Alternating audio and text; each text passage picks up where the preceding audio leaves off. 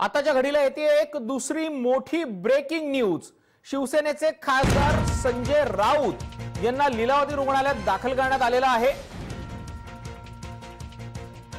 आपण पाहतो आहोत की संजय राऊत यांना लीलावती रुग्णालयात दाखल करण्यात आलेला आहे। नेमकं काय झालंय याचा अंदाज लागत नाहीये। एकीकडे संजय राऊत वारंवार पत्रकार परिषदा घेऊन मीडिया समोर आणि प्रसार माध्यमांसमोर शिवसेनेची भूमिका मांडत होते। राज्यपालांची चर्चा झालेली होती। गेल्या 2 दिवसात त्यांची प्रचंड धावपळ सुरू होती।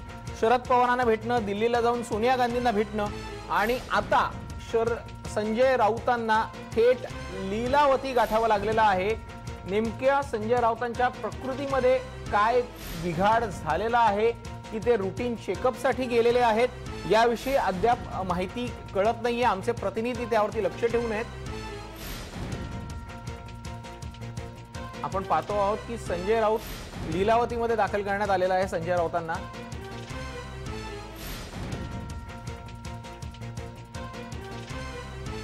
संजय राऊत लीलावतीमध्ये नेमक्या कोणत्या कारणासाठी गेलेले आहेत हे कळत नाहीये।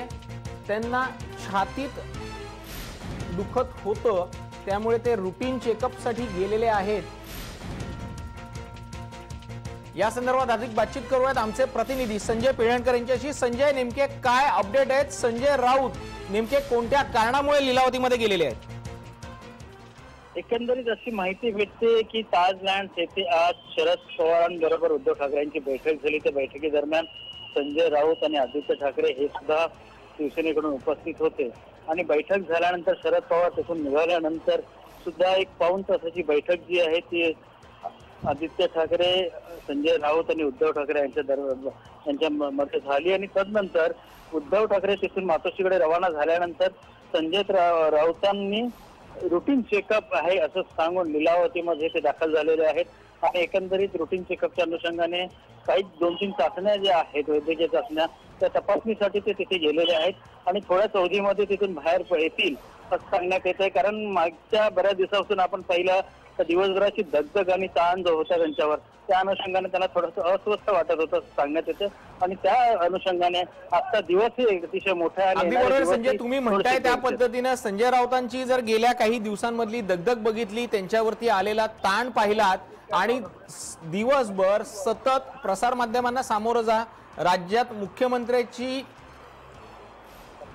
शिवसेनेला मुख्यमंत्री मिळावा यासाठी त्यांनी जी धावपळ केलेली होती ती सर्वांनी बघितलेली आहे आणि याच धावपळीचा विपरीत परिणाम त्यांच्या तब्येतीवरती झालाय का? नक्कीच, कारण ज्या अनुषंगाने ते सर्वच पुढाकार म्हणजे शिवसेनेकडून तेच केंद्रस्थानी होते आणि त्यांनी वारंवार सांगितलं मी जे काही बोलतोय किंवा माझं जे वक्तव्य ते माझं नाहीये, ते शिवसेना प्रमुख उद्धव ठाकरेंचीच भाषा ते बोलत होते आणि ज्या अनुषंगाने एकंदरीत शिवसेना मागे असताना युतीमध्ये बसण्यासाठी किंवा युती धर्म पाळण्यात यावा यासाठी भाजपकडे जो काही जोरदार प्रयत्न किंवा तशा पद्धतीने संघर्ष केला तो संजय राऊतांनी केला आणि त्या अनुषंगाने थोडीशी नक्कीच त्यांची अवस्था बिघडू शकते किंवा ती बिघडलेली आहे आणि म्हणूनच ते हे रुटीन चेकअप आहे असं सुद्धा सांगितलं जातं आणि थोड्याच अवधीमध्ये ते तिथून बाहेर पडतील आणि नंतर पुन्हा ते मातोश्रीकडे रवाना होतील असं सांगण्यात येतं। अगदी बरोबर संजय, ते थोड्याच अवधीत रुटीन चेकअप करून बाहेर पडतील आणि पुन्हा एकदा मातोश्रीकडे जातील असं सांगण्यात येतंय। मात्र संजय, आपण म्हणतो की त्यांची संजय राऊतांची प्रकृती ही चांगलीच असावी अशी आपण प्रार्थना करूयात। मात्र राजकारणामध्ये काहीही होऊ शकतं असंही म्हटलं जातं, त्यामुळे पुन्हा एकदा संजय राऊतांच्या प्रकृती अस्वास्थ्याचं कारण पुढे करून शिवसेनेच्या वतीनं राज्यपालांकडे सत्ता स्थापनेसाठीचा जो अल्टिमेटम आज संध्याकाळपर्यंतचा आहे तो वाढवून मागितल्याची शक्यता वर्तवली जाऊ शकते का? किंबहुना शिवसेनेला अधिकचा वेळ मिळावा म्हणून राऊत जे ऍडमिट होणार आहेत आणि त्यांच्या ज्या रुटीन चेकअप जे आहेत ते कदाचित त्यांना ऍडमिट व्हावं लागेल आणि ते 1 किंवा 2 दिवसांवरती जाऊ शकतं अशी ही माहिती सध्या सूत्रांकडून मिळते आहे। त्यामुळे शिवसेना वेळ वाढवून नेऊ शकते का?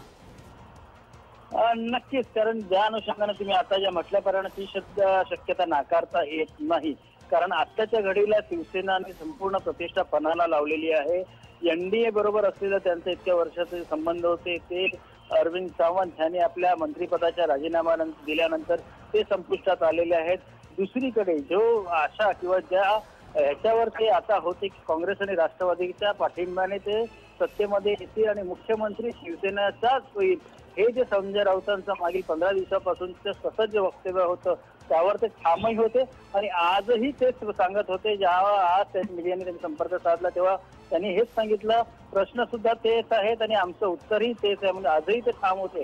परंतु आता एकंदरीत चित्र संपूर्णपणे पालटलेलं आहे आणि अशा पद्धतीमध्ये जर राज्यपालांनी त्यांना अजून थोडासा अवधी वाढून दिला आणि तो देण्याची शक्यता नाकारता येत नाही, कारण ज्या पद्धतीने सध्याचं चित्र एकंदरीत निर्माण झालेलं आहे त्याची वस्तुस्थिती ते राज्यपालांसमोर आज मांडतील आणि त्या अनुषंगाने आपण त्यांना अवधी वाढून सुद्धा देण्यात येईल. परंतु सर्वात महत्वाची गोष्ट आज ही होऊ शकते शिवसेनेसाठी की संजय राऊतांची जर तब्येत खालावली तर शिवसेनेला सुद्धा एक झटका, थोडासा झटका म्हणण्यापेक्षा कुठे ना कुठे त्यांची जी वरचढपणाची भूमिका आतापर्यंत जे वठवत आली होती त्याच्यामध्ये कुठेतरी संजय अगदी बरोबर आहे. संजय राऊतांची प्रकृती किंबहुना संजय राऊत हे शिवसेनेसाठी ज्या गेल्या काही पद्धतीनं आक्रमकपणे शिवसेनेची भूमिका मांडत होते त्यामुळेच शिवसेनेचा हा स्टँड इथपर्यंत आलेला आहे. त्यामुळे संजय राऊतांच्या ज्या पुढच्या चर्चा होणार आहेत, ज्या काही पुढच्या घटनाक्रम असणार आहे, जी काही पुढची रणनीती आखणार आहेत त्यात संजय राऊत नसणं हा शिवसेनेसाठी फटका असू शकतो. मात्र एक दुसरी चर्चा अशीही रंगली जाते आहे, त्यानुसार असंही म्हटलं जात आहे की काँग्रेसनं शिवसेनेला पाठिंबा द्यायला नकार दिलेला आहे. त्यामुळे आता शिवसेनेकडे कोणतेही पर्याय नाहीत. त्यामुळे फक्त आणि फक्त शिवसेनेकडनं वेळ काढूपणाचं धोरण स्वीकारलं जातंय का? नक्कीच, कारण ज्या अनुषंगाने आपण सांगू शकतो सर्वात महत्वाची गोष्ट ही झालेली आहे की काल भाजपाने सरकार स्थापनेसाठी असमर्थता दाखवल्यानंतर ज्या अनुषंगाने आणि उत्कंठेने शिवसेना पुढे आली होती आणि ज्या पद्धतीने त्यांनी हालचाली सुरू केल्या होत्या त्याच्यामध्ये थोडीशी घाई झाल्याचं आता स्पष्ट होत आहे. याचं कारण एक आहे, कारण काँग्रेस हायकमांडचा शिवसेनेबाबत जायचा नकार हा पूर्वीपासून आहे आणि आता गांधी परिवाराने सुद्धा याच्यामध्ये नकार दिलेला आहे शिवसेनेवर जाण्यासाठी, अशी सूत्रांकडून जी माहिती भेटत आहे. आणि अशा परिस्थितीमध्ये एनडीए मधून बाहेर पडणं आणि कुठे ना कुठे राज्यामध्ये राष्ट्रपती राजवट लागू होण्याची जी चिन्ह दिसत आहे ते अतिशय घातक होऊ शकतं. कारण आपण बघितलं तर शेतकऱ्यांची जी अवस्था, दयनीय अवस्था राज्यामध्ये झालेली असताना निवडणुकीचे निकाल आल्यानंतर सुद्धा उद्धव ठाकरे यांनी बांधावर जाणं पसंत केलेलं होतं. सत्तेमध्ये बसणं हे त्यांची दुय्यम प्रायोरिटी होती आणि अशा अनुषंगाने जर आता शिवसेनेची वाटाघाट होताना कुठे ना कुठे दिसत आहे.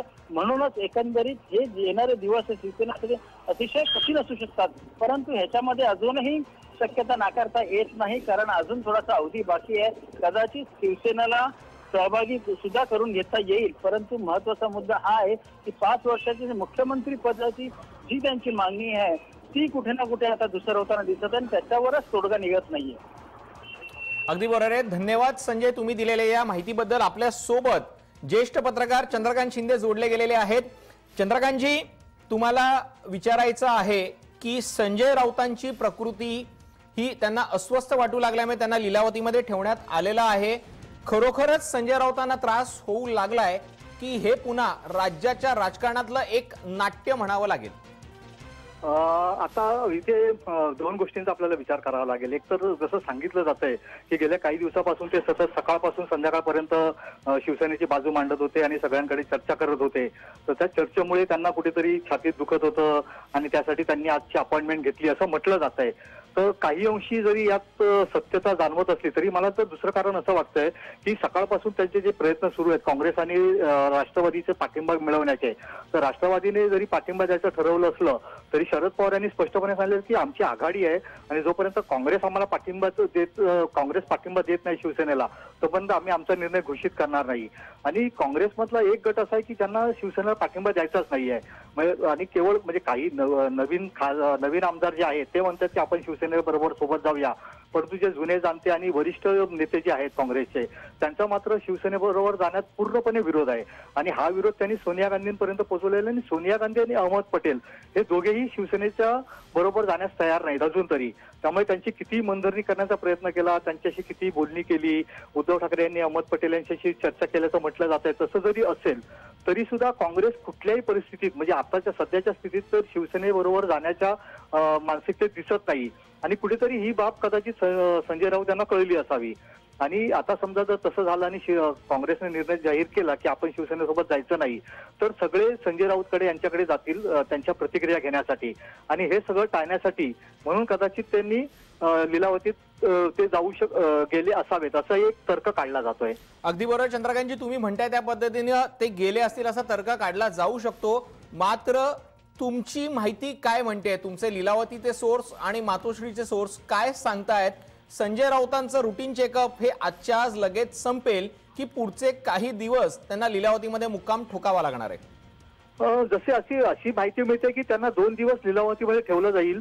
जलील पारकर जे आहेत ते त्यांचं छाती जे दुखत आहे तर त्याची पूर्ण तपासणी करतील आणि गेल्या काही 15 दिवसापासून ते जे सतत काम करत होते, सतत तणावात होते, तर कुठेतरी त्यांना 2 दिवस आराम मिळावा, कोणाशी चर्चा व्हायला नको म्हणून त्यांना 2 दिवस तरी लिलावतीमध्ये ठेवलं जाईल असं सांगितलं जात आहे. चंद्रकांतजी, तुम्ही म्हणताय त्या पद्धतीने त्यांना 2 दिवस लिलावतीमध्ये ठेवलं जाईल असं सांगितलं जात आहे. मात्र संजय राऊतांच्या याच आजारपणाचा मुद्दा शिवसेना घेऊन राज्यपालांकडे जाईल का? कारण की शिवसेनेला संध्याकाळपर्यंत सरकार स्थापन करण्याचं आणि त्यांच्याकडे असलेल्या आमदारांच्या बहुमताची माहिती किंबहुना त्यांच्याकडे जो पाठिंबा आहे तो राज्यपालांना सादर करायचा आहे. मात्र संजय राऊतांच्या आजारपणाचं कारण पुढे करत शिवसेना ही वेळ मागवून नेऊ शकते का? हो, घेऊ शकते ना. कारण कसं आहे की राज्यपालांनी जरी वेळ दिला असेल तरी एखादा पक्ष जेव्हा बहुमतासाठी किंवा सत्ता स्थापनेसाठी जातो तेव्हा तो राज्यपालांकडे वेळ मागून घेऊ शकतो आणि त्याच्यासाठी जी कारणं देतील ती राज्यपालांना पडली तर राज्यपाल त्यांना वेळ वाढवून देऊ शकतात. तर हे एक कारण असू शकतं की म्हणजे आमच्या महाआघाडीमध्ये शिवसेनेसोबत येण्यासाठी जे काही आमचे प्रयत्न सुरू आहेत तर त्याच्यामध्ये संजय राऊत हे फार मोठी कामगिरी बजावत आहेत आणि ते आजारी असल्यामुळे आमच्या काही चर्चा थांबलेल्या आहेत. तर त्या चर्चा पुन्हा सुरू होण्यासाठी आम्हाला तेवढा वेळ देण्यात यावा अशी ते मागणी राज्यपालांकडे करू शकतात आणि राज्यपाल त्यांना वेळ देऊ शकतात. अगदी बरोबर चंद्रकांतजी, तुम्ही म्हणताय त्या पद्धतीने ते राज्यपालांकडे मागणी करू शकतात. मात्र एकूणच राज्यामध्ये अस्थिरता निर्माण झालेली आहे. राज्याला स्थिर सरकारची अपेक्षा असताना काँग्रेसनं आपला पाय मागे घेतलेला आहे. अद्यापही राष्ट्रवादीने भूमिका स्पष्ट केलेली नाहीये. त्यामुळे एकूणच राज्याची वाटचाल ही राष्ट्रपती राजवटीकडे सुरू झाली आहे असं म्हणूया का? नाही, मला तसं वाटत नाही. याचं कारण असं आहे की म्हणजे शिवसेना जरी काँग्रेस आणि राष्ट्रवादी बरोबर सत्ता स्थापन करण्याचे प्रयत्न करत असतील आणि समजा त्याच्यामध्ये त्यांना यश आलं नाही तरी भाजप शिवसेना म्हणजे जरी आता किती कटुता आली असेल, आपण पाहिलं 2014 मध्ये खूप कटुता आलेली, अनेक वक्तव्य दोघांकडून करण्यात आली होती. परंतु जेव्हा लोकसभेला जेव्हा युती झाली तेव्हा अमित शाह यांनी म्हटलं होतं की आमचे जे मनोभेद होते ते सगळे मिटलेले आहेत आता, तर पुन्हा एकदा ते मनोभेद मिटून येऊ शकतील. त्यामुळे मला राष्ट्रपती राजवटीची शक्यता एवढ्यात तरी काय वाटत नाहीये.